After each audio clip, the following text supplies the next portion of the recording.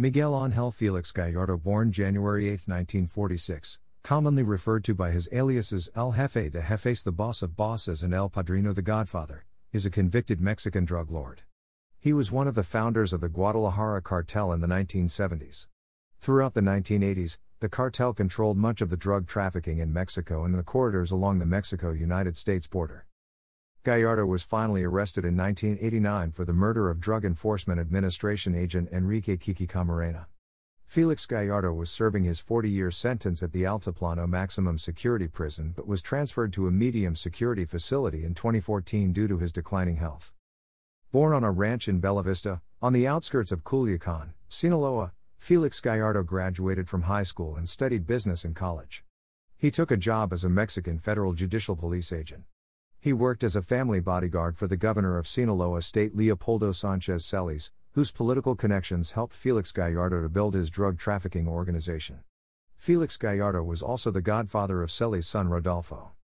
Félix Gallardo started working for drug traffickers, brokering corruption of state officials, and together with Rafael Caro Quintero and Ernesto Fonseca Carrillo, who previously worked in the Avilés criminal organization, took control of the trafficking routes after Avilés was killed in a police shootout. In the early 1980s, drug interdiction efforts increased throughout Florida, which was then the major shipping destination for illegal drug traffickers. As a result, the Colombian cartels began to utilize Mexico as their primary transshipment point. Juan Mata Ballesteros was the Guadalajara cartel's primary connection to the Colombian cartels, as he had originally introduced Félix Gallardo's predecessor, Alberto Cecilia Falcon, to Santiago Ocampo of the Cali cartel, one of the largest Colombian drug cartels.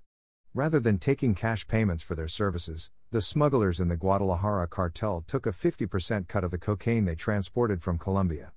This proved to be extremely profitable for them, with some estimating that the trafficking network, then operated by Félix Gallardo, Ernesto Carrillo, and Rafael Quintero, was pulling in approximately $5 billion annually. Until the end of the 1980s, the Guadalajara cartel headed by Miguel Ángel Félix Gallardo had nearly monopolized the illegal drug trade in Mexico.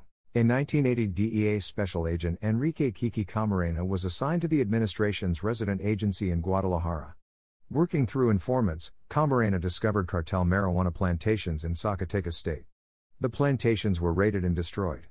In 1984, Mexican soldiers, backed by helicopters, destroyed an even larger 1,000-hectare marijuana plantation known as Rancho Buffalo in Chihuahua, Mexico, known to be protected by Mexican DFS intelligence agents, as part of Operation Godfather. Thousands of farmers worked the fields at Rancho Buffalo, and the annual production was later valued at $8 billion. All of this took place with the knowledge of local police, politicians, and the military.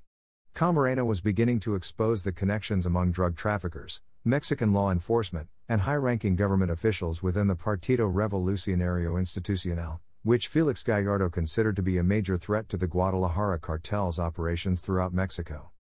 In response, Félix Gallardo reportedly ordered the kidnapping of Camarena. On February 7, 1985, Jalisco police officers on the cartel's payroll kidnapped Camarena as he left the U.S. consulate in Guadalajara. His helicopter pilot, Alfredo Zavala Avelar, was kidnapped shortly afterward.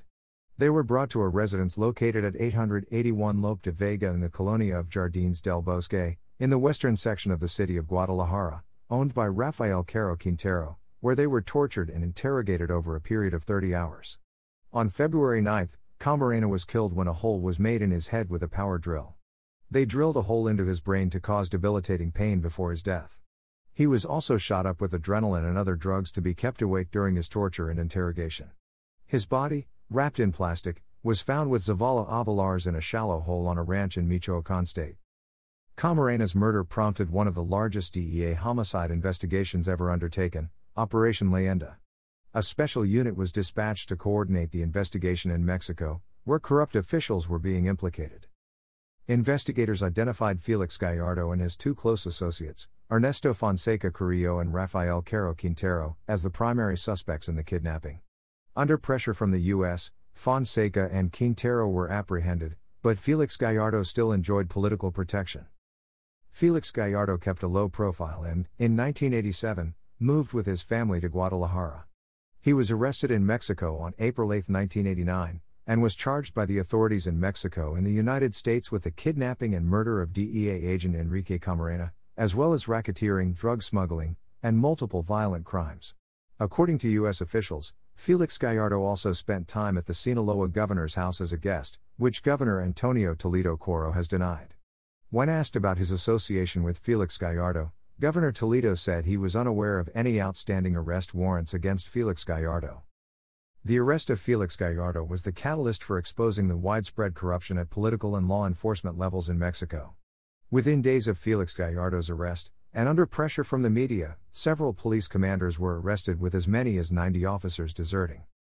Félix Gallardo's arrest also led to the dismantling of the Guadalajara cartel, as key members of the Federation chose to withdraw and form their own cartels, relying on violence to claim various territories and trafficking routes. The continuous disputes and conflict among the leaders would breed political, social, and military chaos, and eventually lead to the Mexican drug war. While incarcerated, Félix Gallardo remained one of Mexico's major traffickers, maintaining his organization via mobile phone until in 1993 he was transferred to the Altiplano Maximum Security Prison, where he served part of his 37-year sentence. As he aged, Félix Gallardo complained that he lived in poor conditions while in jail. He says that he suffers from vertigo, deafness, loss of an eye, and blood circulation problems. He lives in a 240 x 440 cm cell, which he is not allowed to leave, even to use the recreational area. In March 2013, Félix Gallardo started a legal process to continue his prison sentence at home when he reached his 70th birthday. On April 29, 2014, a Mexican federal court denied Félix Gallardo's petition to be transferred from the maximum security prison to a medium security one. On December 18, 2014, federal authorities approved his request to transfer to a medium security prison in Guadalajara, due to his declining health. On February 20, 2019, a court in Mexico City denied his request to complete the remainder of his sentence at his home. The court stated that Félix Gallardo's defense did not provide them with sufficient evidence to prove that his health issues were putting his life at risk. After his arrest, Félix Gallardo decided to divide up the trade he controlled as it would be more efficient and less likely to be brought down by law enforcement. Félix Gallardo instructed his lawyer to convene the nation's top drug narcos in 1989 at a house in the resort of Acapulco where he designated the plazas or territories. The Tijuana route would go to his nephews, the Arellano Félix brothers. The Ciudad Juárez route would go to the Carrillo Fuentes family. Miguel Caro Quintero would run the Sonora corridor. Joaquín Guzmán Loera and Héctor Luis Palma Salazar were left the Pacific Coast operations, with Ishmael Zambada Garcia joining them soon after and thus becoming the Sinaloa cartel, which was not a party to the 1989 pact. Félix Gallardo still planned to oversee national operations, but when he was transferred to a high-security prison in 1993, he lost any remaining control over the other drug lords.